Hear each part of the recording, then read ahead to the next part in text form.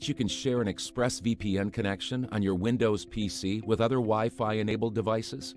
On Windows 10, you can do this with a mobile hotspot. Here's a guide on how to create one.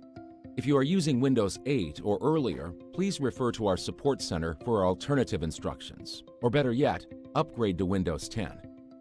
First, on your PC running Windows 10, go to Settings, then Network and Internet, then Mobile Hotspot. Toggle Mobile Hotspot on.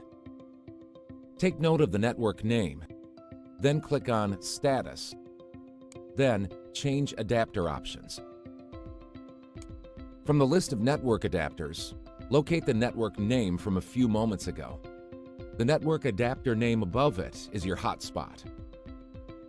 Right-click on ExpressVPN Tap Adapter and select Properties. Under the Sharing tab, check the box that says Allow other network users to connect through this computer's internet connection. From the drop-down menu, select the hotspot you just created. Click OK. Next, launch the ExpressVPN app and connect to the server location of your choice using the OpenVPN, UDP or TCP protocol. You can now connect any Wi-Fi enabled device to your new Windows 10 hotspot and share your VPN connection.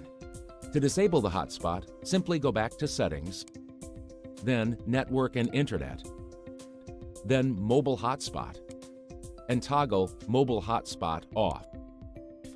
If you still have questions, ExpressVPN support is available 24/7 through live chat or email.